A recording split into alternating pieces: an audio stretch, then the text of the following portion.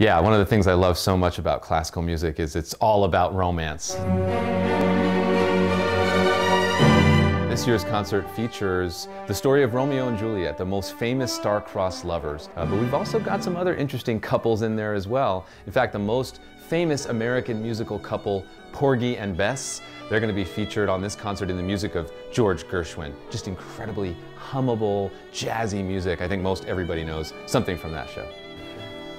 It might be true that there is no better way to proclaim love through a banjo. We're going to prove it in George Gershwin's Porgy and Bess, which is one of the very few orchestral works to actually feature banjo.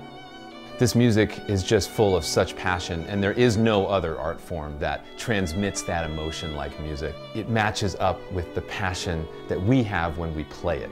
And that's really one of my favorite things to see happen, is when a concert has a story to tell, and that story meets right up with the way we play the music. So I hope you'll join us on February 16th for Valentine Attraction, an evening of incredibly passionate music about star-crossed lovers.